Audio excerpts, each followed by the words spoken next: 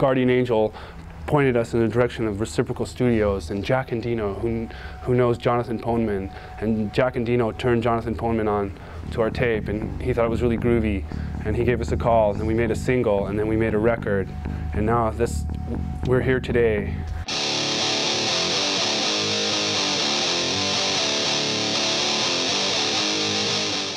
Nirvana's debut album Bleach, released on Sub Pop Records, was recorded at Reciprocal Recording in Seattle, Washington in December of 1988 and January of 1989. The album was edited and sequenced already, but Sub Pop head Bruce Pavitt ordered that the album be completely resequenced. The record was further delayed for several months until Sub Pop was able to secure sufficient funds to issue it. And the only thing that they did do, Sub Pop made, Bruce Pavitt in particular, made them change the song order. Because they had a song order picked out. I think it was going to start with Floyd the Barber. And Bruce said, no, it's got to start with Blue, the song Blue. So they changed the sequence. Somewhere I have a cassette with the original sequence on it. So Bruce convinced them to change the sequence of the songs, and that was pretty much, the only time they listened to Sub Pop about anything. Nirvana had already gone through several drummers by this stage, however, decided to settle with Chad Channing for the recording of Bleach. However, Channing did not drum on all of the songs on Bleach. 3 of the album songs, Floyd the Barber, Paper Cuts, and Downer, were recorded during a previous session at Reciprocal Studios in 1988, featuring Dale Crover on drums. The band attempted to re-record them with their new drummer Chad Channing, however, they ultimately decided to remix the versions recorded with Crover for the final version of Bleach. Working the drum sounds, we were all thinking about, okay, the idea was to, get a total heavy sound going, and as me and Krist kind of coined it as a doom pop. But the drums that was weird for me. It was the first time I'd spent a long time in the studio recording, and so doing the drums. Like the heads we had tuned like really, really low to where it was like they were just barely on, it seemed, and it was kind of a real pain because with no flexibility in the heads, I couldn't get any snapback.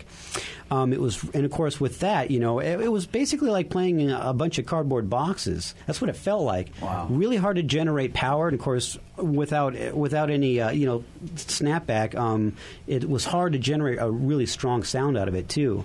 So it was really difficult, and I was actually amazed the drums came out as good as they did in the end result.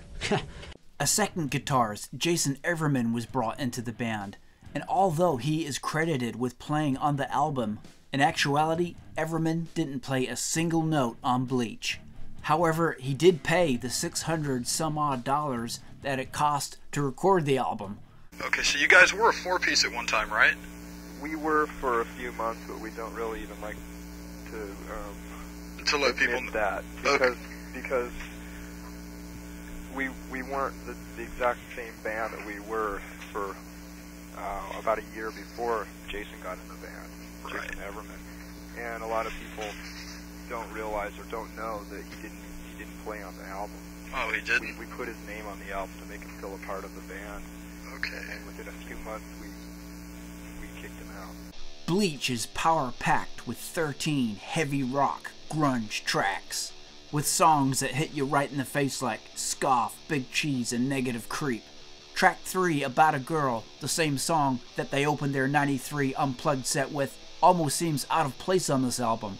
It's an album full of dark, thumping, heavy rock, and then you throw in a track like About a Girl with its softer tone and Beatles-like melody. It just shows you that on an album full of darker, heavy tunes, Cobain still had that knack and that ability to write a good melody. We play a very powerful, high-energy type of rock and roll. We move around on stage a lot and just scream with an abandon, I guess. Love Buzz was the only single released from Bleach, along with the Blue EP, which was released in December of 1989, containing 4 tracks: Blue, Love Buzz, Been a Sun, and Stain. When it first came out, Bleach only sold around 40,000 copies. But following the enormous success of the band's second album, Nevermind, fans discovered Nirvana's debut. It has since been certified platinum and has sold around 2 million copies in the United States alone. In one of Cobain's first interviews, he stated, "When I write a song, the lyrics are the least important thing. I can go through 2 or 3 different subjects in a song and the title can mean absolutely nothing at all. Most of the lyrics on the Bleach album are about my life in Aberdeen." In a 1993 interview, Cobain claimed that 80% of the lyrics on Bleach were written the night before recording, and that he was often still working on the words on the drive to the recording studio. So here we have your typical American hard rock band setting up for a day's practice. Blew my ears out. Hey, by the way. Hey. The album's working title was Too Many Humans. However, Cobain would later rename the album Bleach from an idea he got from a poster while the band was driving through San Francisco. The album cover was photographed by Cobain's then-girlfriend Tracy Miranda during a concert at the Rico Muse Art Gallery in Olympia, Washington. You'll also notice interesting spelling of Kurt Cobain's name on the inside cover. He slots the letter D into his first name and spells Cobain with a K instead of a C. Some say this was Kurt just playing around, it was like his alter ego or whatever. But why put the letter D into his first name? Well, Kurt's middle name is Donald, so it's safe to say he put that initial D from his middle name and just put it into his first name.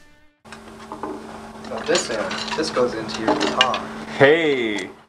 In 2009, a 20th anniversary edition of Bleach was released. Sub Pop expanded the album with special packaging and a never-before-released live performance. The 20th anniversary edition has been remastered from the original tapes at Sterling Sound in a session overseen by producer Jack Endino. The CD edition includes a 48-page booklet, while the 2 LP edition offers a 16-page booklet, both of which includes candid photos of the band not previously released to the public. So Bleach was Nirvana's debut. It's a really cool album. It was made on a budget of around $600 as compared to Nevermind and In Utero, which cost like tens of thousands of dollars. So production-wise, you obviously can't compare Bleach to Nirvana's other records. This one's very stripped down, obviously made on a low budget. It doesn't have all those big production values and studio trickery going on.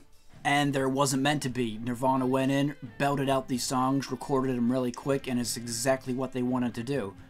It's the exact album that they wanted to make at that time. But it's a good album. It's dark and it's heavy, and there are some really good songs on there. Some of Nirvana's best, actually. Some standouts on the album for me are songs like Blue, About a Girl, Love Buzz, Negative Creep, Swap Meet, Big Cheese, songs like that. Chad Channing drums great on this album. There's a lot of screaming on this album by Kurt. Very hard to understand a lot of what he's saying. Very hard to make out the lyrics. So Bleach is stripped down, it's raw, it's heavy. There's a lot of good songs on this album. There's a lot to like here on Bleach.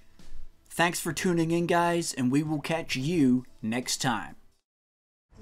Just keep practicing and don't give up. Just never give up.